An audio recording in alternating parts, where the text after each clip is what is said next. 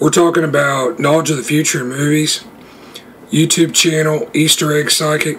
In this video, I'll take a look at actor Noah Wyle.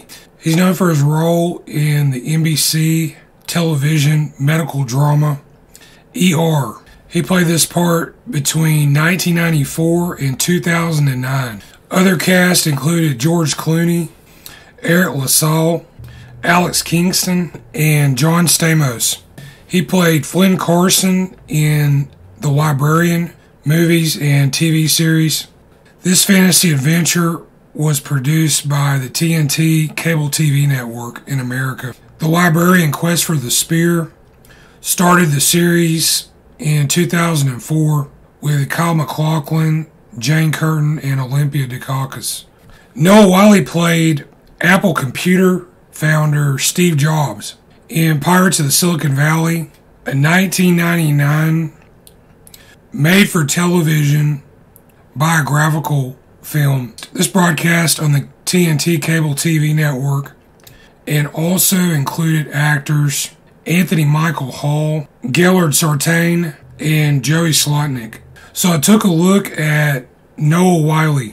I thought he may resemble movie director Steven Spielberg and possibly another actor or maybe a group of actors from some movie or TV series. He may also resemble an actor who in turn resembles Spielberg.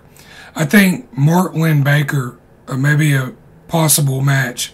Links between Spielberg and Wyle. There are a couple. The premise for ER itself was created by science fiction author and director Michael Crichton.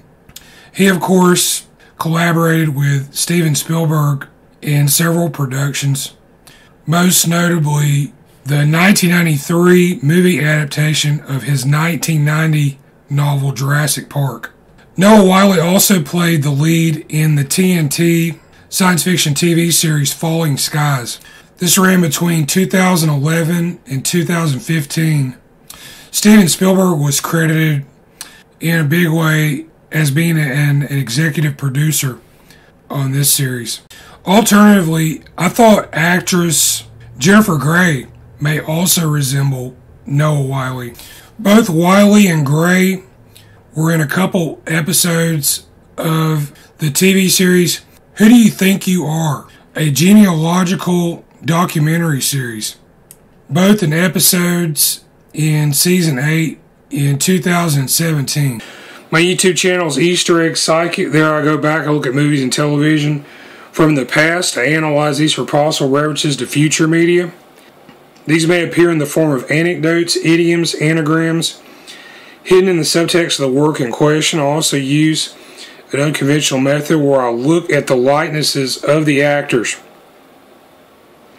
And what I found is you can take the likenesses, match these up to some of the anecdotal items, and show past, present, and future information about actors and other personalities who may resemble the personalities in the movie or television episode that you're watching. My email contact is eastereggguy, that's G-U-Y, @yahoo.com. Thanks for watching.